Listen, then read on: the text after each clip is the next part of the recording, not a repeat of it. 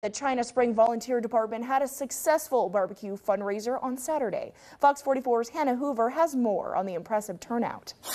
PJ, the China Spring Volunteer Fire Department wasn't sure how the Trump rally on Saturday would affect their biannual barbecue fundraiser, but they ended up selling out faster than usual. We sold out around 5:30, 6 o'clock, which we do sell out from on different, especially with it being a beautiful day and everything, but I think maybe having the extra people in town, it definitely did help. With signs at the airport drawing attention to the fundraiser, Owens said they did see some people from the Trump rally. The department doesn't have an exact number on people served or money raised quite yet, but they do know they served 2,600 pounds of brisket, 800 pounds of chicken, and about 700 pounds of sausage. It'd be anywhere from 2,000 to 3,000 plates that we make. Quite a bit of people. I said hopefully we can get everything, sit down, look at all of our tickets and get them sorted and know an actual number. We had like about three lines at a time going through. So thankful for that. Donations are essential to any volunteer fire department due to costly expenses like trucks and gear. China Spring will use the money collected to replace a fire truck and purchase more gear for new members. 70.2 U.S. firefighters are volunteers. For me, I'm second generation. I've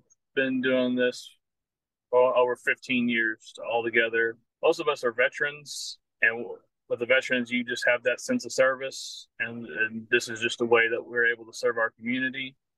And the same goes for all of our other members. It's just we just enjoy helping out, and this is a great way for us to help out with our community. This is our home. Fire Department Captain Andrew Owens encourages Central Texans with a heart for service to explore opportunities at a volunteer fire department near them. In China Spring, Hannah Hoover, Fox 44 News.